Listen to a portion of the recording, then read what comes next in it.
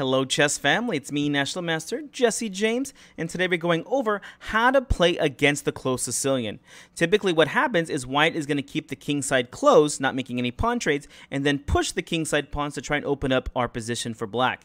Here we're going to go over the plans here for black and white, and well, we're also going to be talking about the dark squares versus light squares in this game. So let's get to it. As you can see, this is pretty much a very critical moment in the middle game. So let's go ahead and start from the beginning, and here we go. I'm playing the black side. My opponent played pawn to e4. You know me, I'm going to go for my Sicilian, pawn to c5. Here, knight c3 gets played, and already this lets me know two different things. Either they're going to be playing the closed Sicilian, or they're going to be playing the Grand Prix attack. Either way, the best way to play against this is to play g6. You might be asking, hey, how do you know that this is the best way? Well, the reason why I know this is the best way to play is because both of these systems involve kingside attacks, and they go for it right away. So the fianchetto is going to help give extra defense to this idea because, well, it's really hard to beat a fianchetto system as far as kingside attack. Typically, you have to go the other way. Don't get me wrong, you can still win against the fianchetto system, but this is going to be a good way to defend against it. So g6 is one of the highest recommendations I can give against either system, the Grand Prix or the closed Sicilian. Here we go. White played pawn g3. We definitely know they're going closed Sicilian now. Here their idea is they're going to go ahead and fianchetto and push these pawns forward. So what do we do here as black? Well, let's continue development for a little bit. Here we play bishop g7. White plays bishop g2. And here, this is the move I recommend. We're going to go ahead and play pawn to d6. Now, typically, I do not like playing pawn to d6. I prefer e6 and d5. But I've just found if you do try that in these kind of situations, white will switch their target, and they actually will just target the d5 pawn because, look, the bishop's already aimed there, the knight's already aimed there. Don't do this. Let's go ahead and play pawn d6, and this goes along with the plan. You know, whenever you're playing your games, you should always have a definite plan. And here the definite plan for black is, well, let's ask you, what do you think black's best plan is? Should we go kingside attack? Should we go for the center? Or should we go queenside?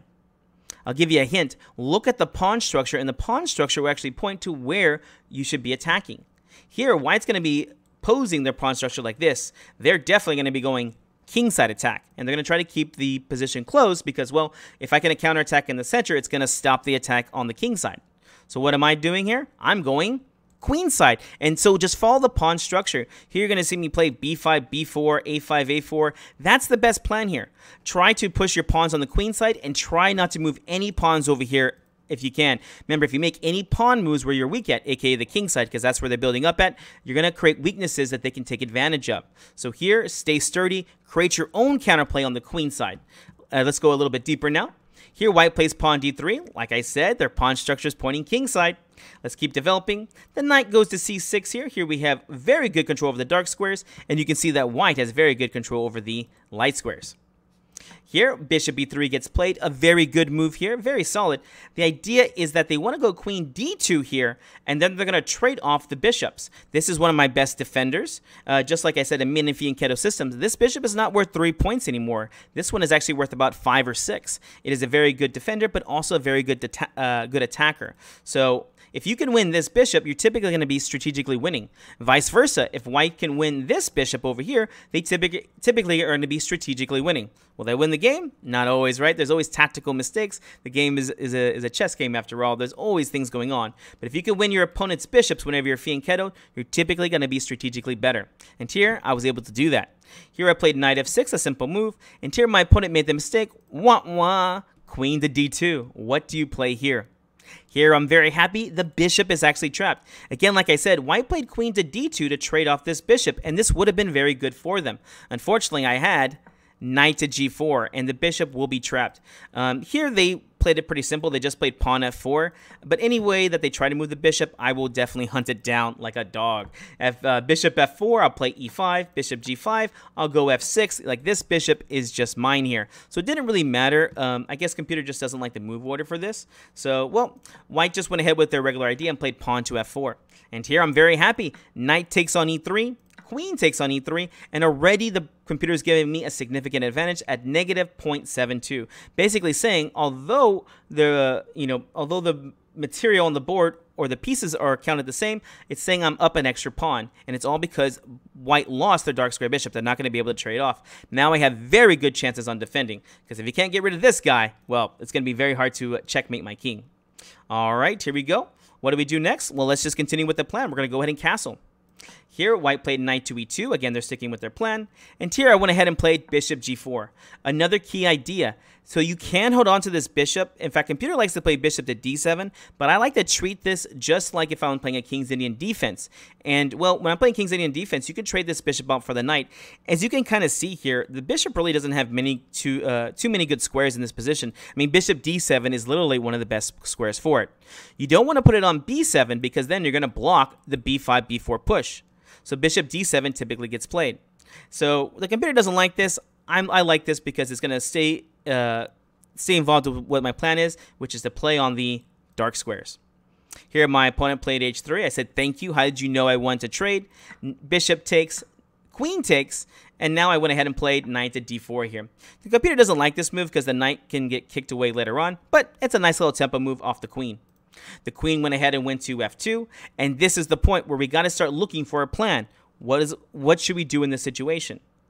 Remember, we said push the queenside pawns. You have to create counterplay. If you allow, white will slowly just start creeping up on you, and then they're going to end up checkmating you pretty soon. So, what do you play? Here we go. Pawn to b5. b5, b4, a5, a4, and then maybe the rook goes to b or to c8, just depending on where the help is needed. Here, white went ahead and castled, and of course, you see me, I'm always going to be consistent. Pawn to b4, kicking the knight. Here, knight to d1 gets played. It looks like a strange move, but you can't really play knight to e2 right here, as knight takes on c2 can just get played. So that's why knight to d1 gets played. In fact, this is a very common move to get played. Here, the knight is so strong that the common idea here for white is to play pawn to c3. And this actually does get played in the game. So let's go ahead and keep consistent. I went ahead and played pawn to a5 here. Again, my idea, push these pawns forward. Here the computer is suggesting knight b5, which is another good move here, but I like to stay consistent with these moves. a5, pawn c3 gets played. Should I make trades? You can definitely make trades here, because if you make a trade over here, you're opening up the queen side, and the more they focus over on your side of the board, the less likely they are to attack you. And whoever is able to persuade their opponent to look at their side more, or play on that side more, is typically going to be winning.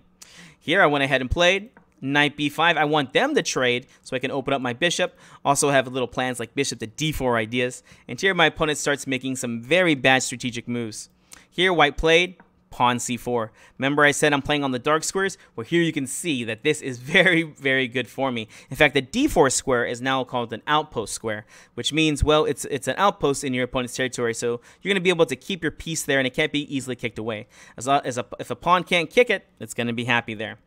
So my knight just jumped back to d4, and here my opponent got a little too aggressive and played pawn to e5. Here he's going to help open up the position for me. So here e5 does come with a threat. What's the threat? Here, with the pawn coming out, the bishop is now attacking my rook.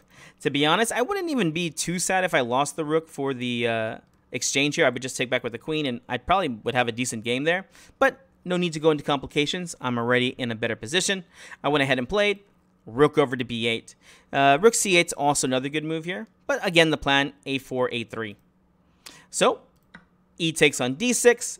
And I went ahead and played e takes on d6. Apparently, this was the wrong move. Queen takes on d6 with the idea of e5 is even a bit stronger here. But pawn takes on d6, not losing the game by any means. Here, white played knight e3. It makes sense. The knight is looking to go to this very nice light square over here on d5. And here I continue with my plan, pawn to a4. Here, white played knight to d5 here. And, well, I saw an idea to play on the king side, so I went ahead and played pawn to h5. The idea here is to try to make weaknesses on the dark squares. Here the computer is saying, hey, you've been saying all these moves, you want to go a3 and you didn't play it. Sometimes you just see something and you're like, okay, I'm going to go for this too. I'm playing on both sides of the board here. You can see that I've pretty much conquered the center here. Well, they have a good center here with their knight, but I've also got pressure on the queen side, and now I want to go for the king side. I want to try to control the whole board. All right, so I played h5.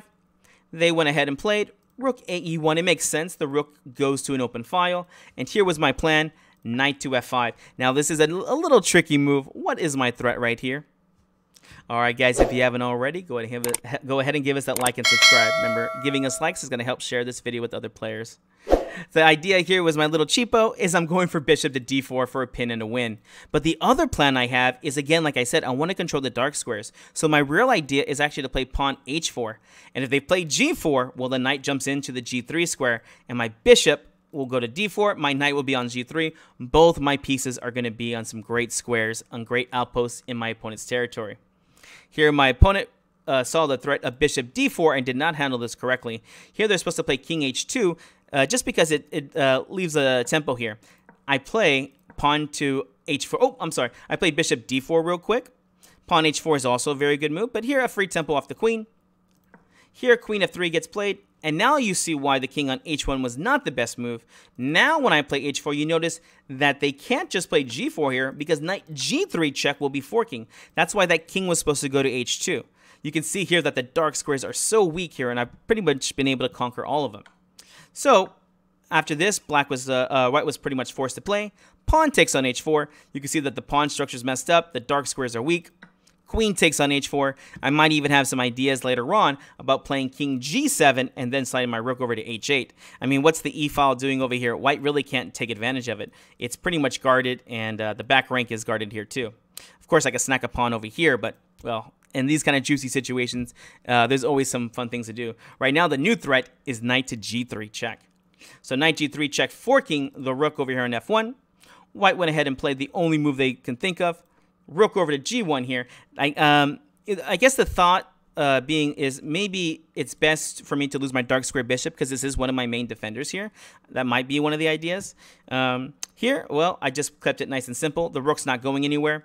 Rook b to e8. And here, well, he went ahead and took because he wants to try to get the rook out of there.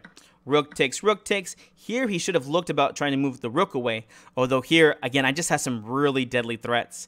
Let's say he moved the rook over to, I don't know, b1 to defend it. Now I have some nice ideas here with rook e1 check here. I think I might be, oof, it says -6 here, so I might be winning material, if not just checkmating. I also have another cool idea here. I could play rook to e2 here, again penetrating on the second rank. Notice that the queen should not take because a knight g3 check. So the position has pretty much fallen over here.